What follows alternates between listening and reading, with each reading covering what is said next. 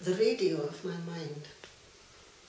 When a child, I often looked through the pierced back of the wireless set, fascinated by valves festooned with dust and cobwebs.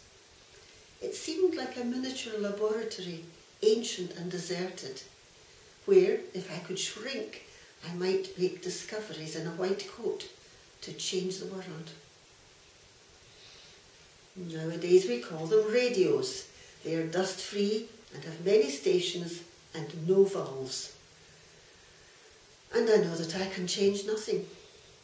I do not own a radio, but in my mind I have perfect reception, loud and clear, too perfect.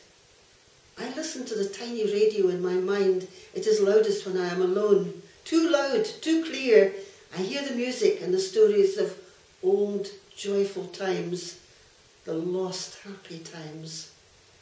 Soon it will change to sombre echoes of the cruel remarks and actions of those people that I most loved.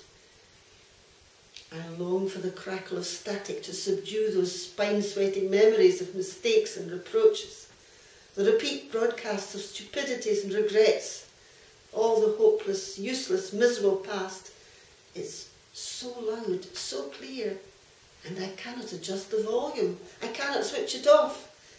I wish that I could find a skilled engineer to fix the radio of my mind.